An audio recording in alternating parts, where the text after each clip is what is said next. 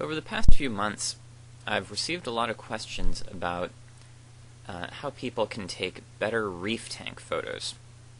And I've gone onto the forums and taken a look through the photos that people have posted, and I've found that people are actually taking really good photos already.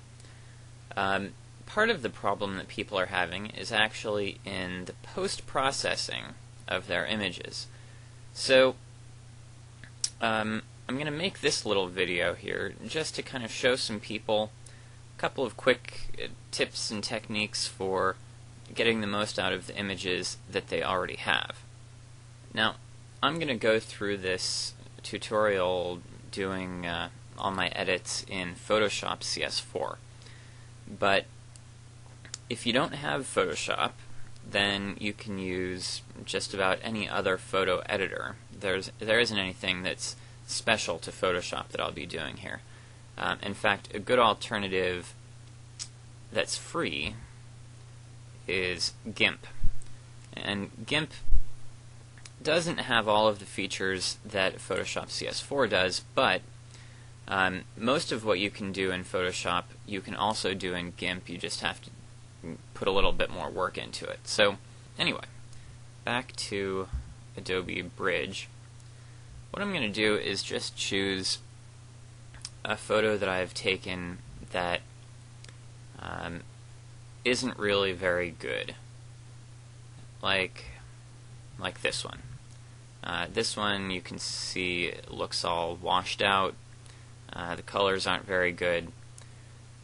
It does have some kind of cool looking polyps here, but it's actually a little bit out of focus. There probably isn't anything I can do to make that any better in post-processing, but this is a good average looking photo that I'll see if I can make it look better. So I'll begin by opening this up in Photoshop.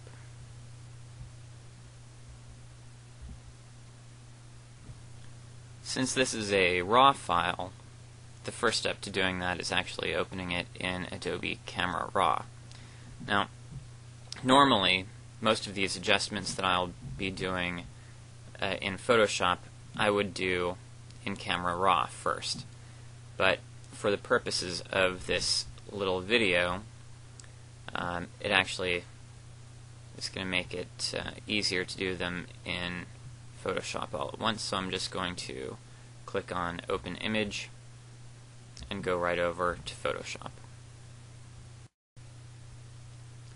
Okay, now with the image open here in Photoshop, the first thing that I'm going to want to do is take a look at the histogram.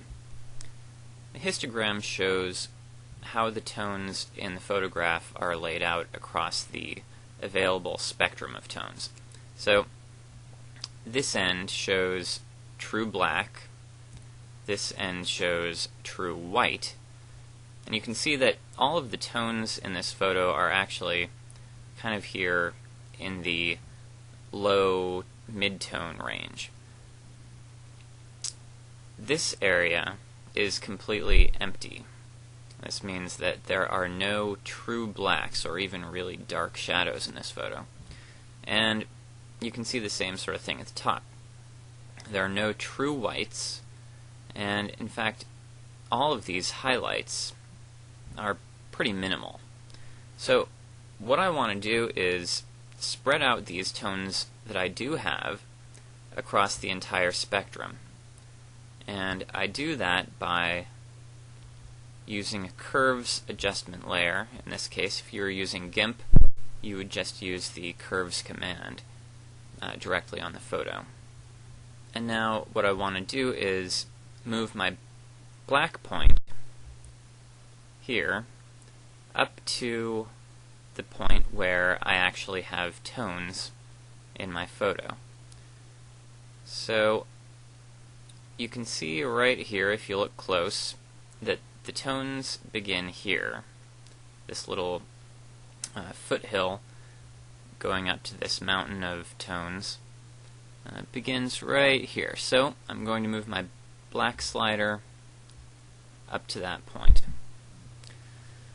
you can see already that the tones in the image, in the main window over here, have gotten darker. And I could probably even move this slider in a little bit further to make sure that I'm getting some true blacks.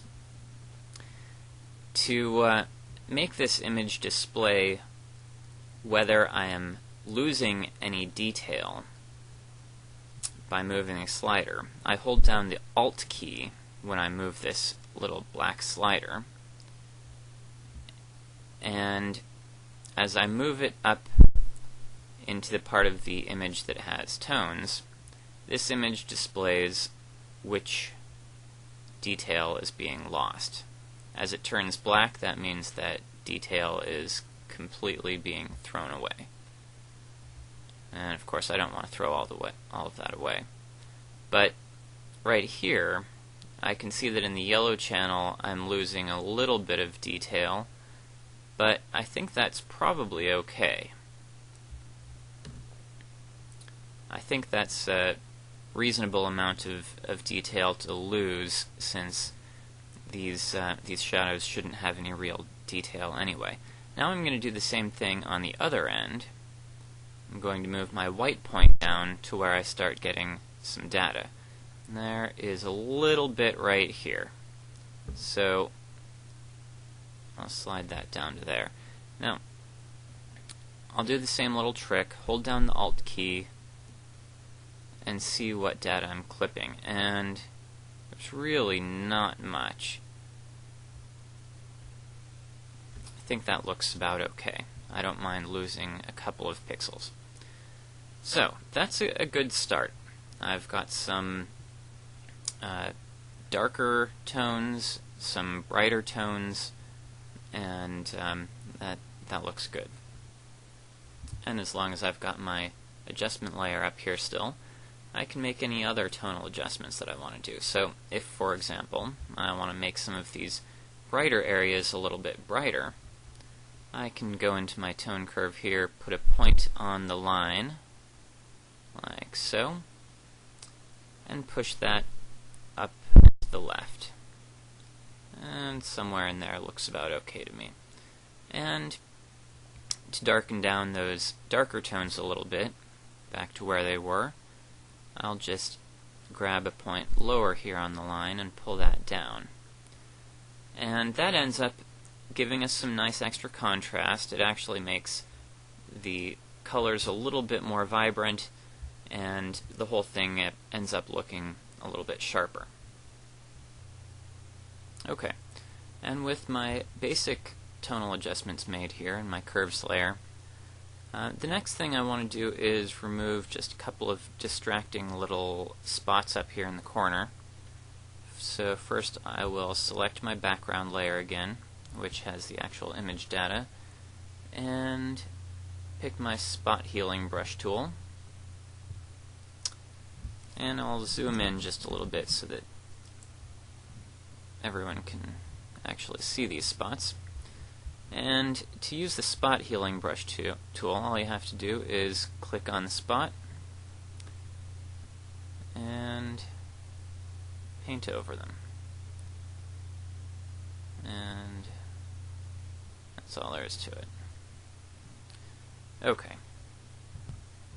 And I think I just tried removing some dust spots from my monitor too, but alright, so I'm going to zoom back out.